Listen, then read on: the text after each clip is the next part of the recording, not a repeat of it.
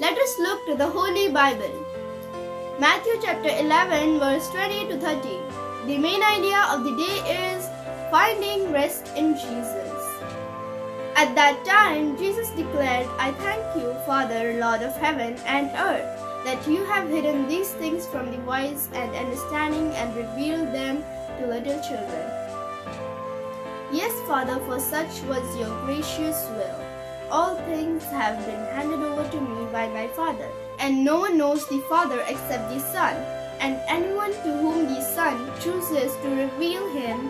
Come to me, all who labor and are heavy laden, and I will give you rest. Take my yoke upon you and learn from me, for I am gentle and lowly in heart, and you will find rest for your souls, for my yoke is easy and my burden is light."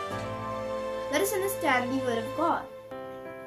The Pharisees created and attached many rules to the law of God, and this gave heavy burdens to people.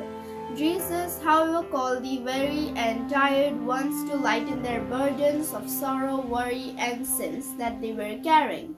Thanks to Jesus who died on the cross for our sins, we no longer have to carry the heavy burden ourselves. What or who do you rely on when you are tired?